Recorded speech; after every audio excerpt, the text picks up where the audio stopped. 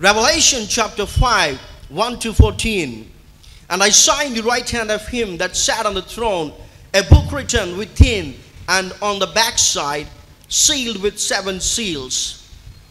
And I saw a strong angel proclaiming with a loud voice, Who is worthy to open the book and to loose the seals thereof?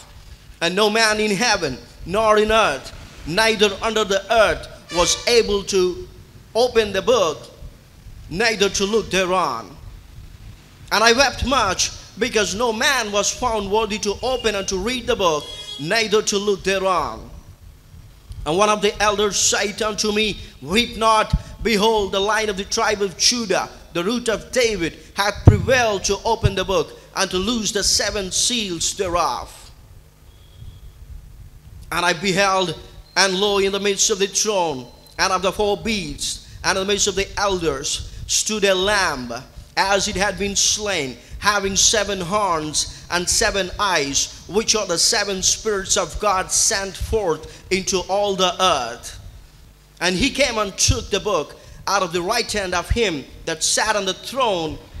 And when he had taken the book, the 4 beasts and the 24 elders fell down before the Lamb, having every one of them harps and golden veils full of odors, which are the prayers of saints.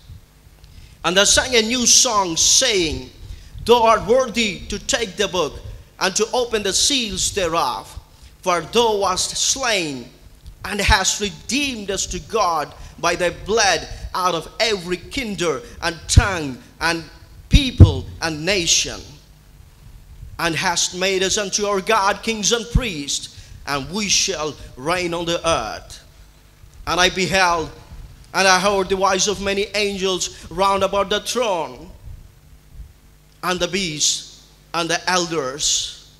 And the number of them was 10,000 times 10,000, and thousands of thousands, saying with a loud voice, Worthy is the Lamb that was slain to receive power and riches, and wisdom and strength, and honor and glory and blessing.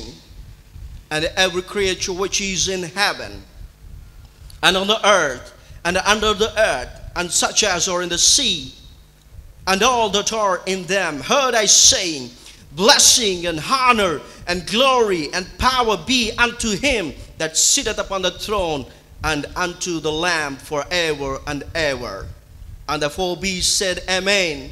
And the 24 elders fell down and worshipped him that liveth forever and ever.